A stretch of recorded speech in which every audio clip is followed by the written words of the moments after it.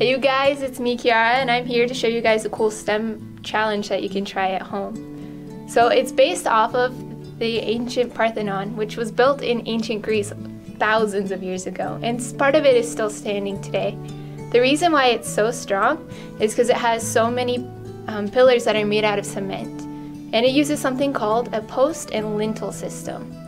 So the post and lintel system is basically just, it has a lot of different pillars and then a flat surface over the top that helps support all of the weight. So this is something that we can actually replicate here at home. All you need are some paper cups and some cookie sheets.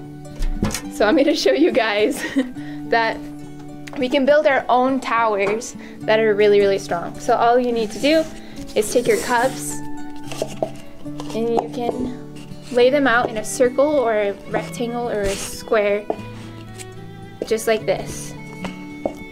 Then all you need to do is lay over a flat cookie sheet over the top of it. So when you do this, it makes it a lot stronger. If you notice, I'll take one paper cup, and if I push really hard, it can't handle the weight or the pressure. But when you have all of them together and this flat surface over the top, it helps support the pressure and the weight all on not just one of the cups, but on all of them. So it's really cool. You can even stack it really high and it stays pretty sturdy. Let's try.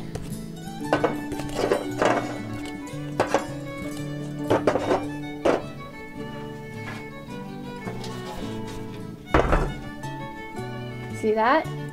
If I move it around, it doesn't really even wobble or shake that much. I'm pushing the table, can you tell? It's super sturdy. It's really good for earthquakes too. It can withstand earthquakes. I'm gonna do another layer.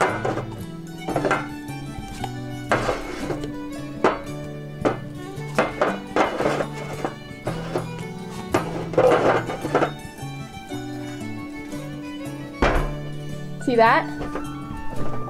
Still doesn't fall because of all of the individual cups are helping support it. And it's really cool. You can even try standing on it. But I challenge you guys to try this at home and see how high you can make your towers. And also, if you want to take a virtual tour of the Parthenon, we'll add a link on here so you can take a virtual field trip and see what that looks like. But thank you guys for watching. I hope you try this out.